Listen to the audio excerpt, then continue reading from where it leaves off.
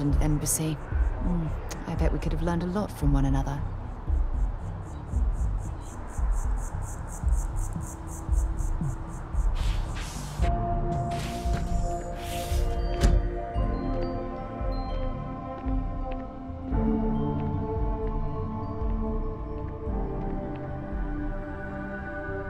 Oh, you're back. What did you learn? Was there something hidden in their stories, like we thought?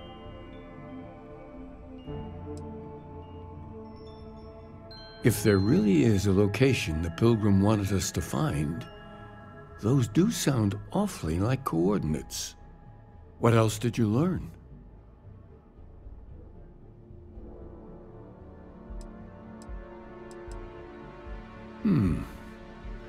Planets are often named by number. That second might mean the second planet in the system. Was there anything else?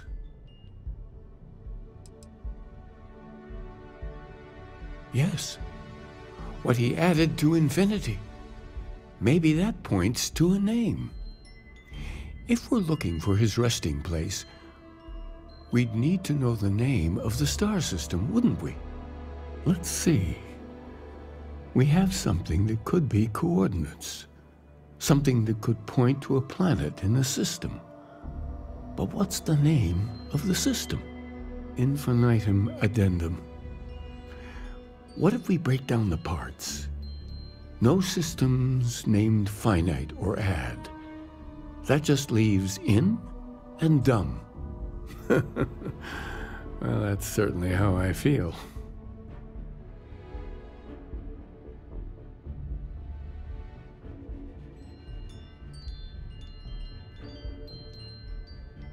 Yes, that's it.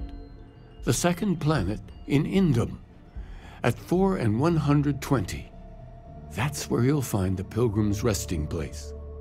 And from there, maybe you'll find the true meaning of unity. Before you go, you've now spoken to many different perspectives in our universe. In a way, you'll be carrying their philosophies with you on this journey. I know you're looking for a specific unity, but if you had to guess what it was, what interpretation would you give it?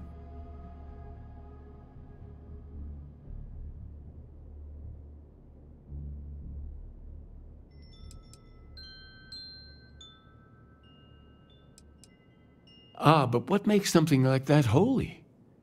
Gravity is also a force that brings things together. Should that be sanctified?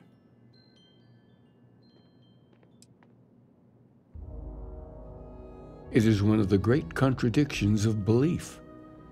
We feel the presence of something out there, but we insist that it is also everywhere. So you think this word unity describes that divine unknowableness that the Pilgrim searched for? Ancient humans thought the concept of gravity was miraculous. Until we know more about the unity, we also could be jumping to the wrong conclusions. Well, I won't keep you any longer. This has been fun, I have to admit.